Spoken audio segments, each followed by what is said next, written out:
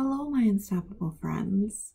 So today I want to remind you that our word this month is grateful, and really think about what grateful means to you and how you can be grateful.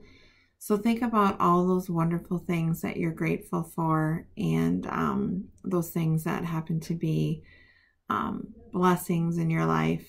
And it could be your teachers, it could be family, it could be friends, it could be food, anything that you feel that you are grateful for. And I know I talked about this before, but I just wanted to kind of talk about that again with you. I know that I am very thankful for my boys. I have 3 boys. I'm thankful for my family. I'm thankful for my house and my home. I'm thankful that I have a vehicle to be able to drive back and forth to work every day. I'm thankful that I have a job, and it's a job that I absolutely love and am so passionate about. And I'm thankful for all of you, and I'm thankful for all of the teachers and the staff in our school. So I am thankful and grateful for a lot of things. So remember to keep that in your mind during this season of Thanksgiving, of the things that you're thankful for. We have 2 birthdays from the 17th to the 22nd of November, and those birthdays are Valerie Chavez and Carly Strickland are our 2 birthdays. So happy birthday, and have a great birthday week and a great birthday. The last thing I wanted to talk about is our next, I should say, lesson on the Unstoppable Me book, which is Enjoy the Here and Now. Your past is now behind you. It has taught you many things. You also have your future, and you wonder what it will bring. All these things to think about and cause your head to spin.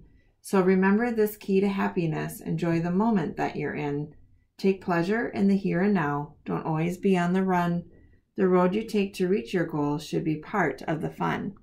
So this is just explaining you to enjoy each moment and enjoy each day.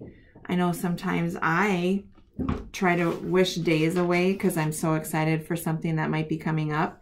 And I need to not do that, because I should just revel in the moment, or seize the moment, or just love the fact that I'm in the moment and cherish that. So instead of trying to rush through the day or weeks or whatever that may be.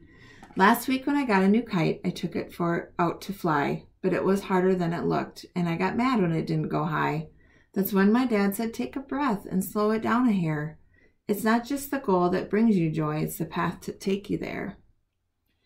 And when I stopped to look around, I saw that he was right. I saw my family having fun and the beautiful colors of my kite. So he's talking about getting all wrapped up about trying to get his kite to fly, that he misses out on the moments of his family and having fun and the beautiful colors of the kite, because he's so upset about the fact that he can't get his kite to fly. So sometimes we have to just stop, smell the roses, and blow out the candles, and just be in the moment, and remember that each moment and each day and each second and each minute is part of the journey of where we are going as far as our goal and where we will be. So hopefully that makes sense. I try to explain these things so that you guys can understand them. Have an awesome week. Remember that Miss Bartman loves you, and remember that you're beautiful. Peace in your hearts, and have an awesome week. Stay unstoppable.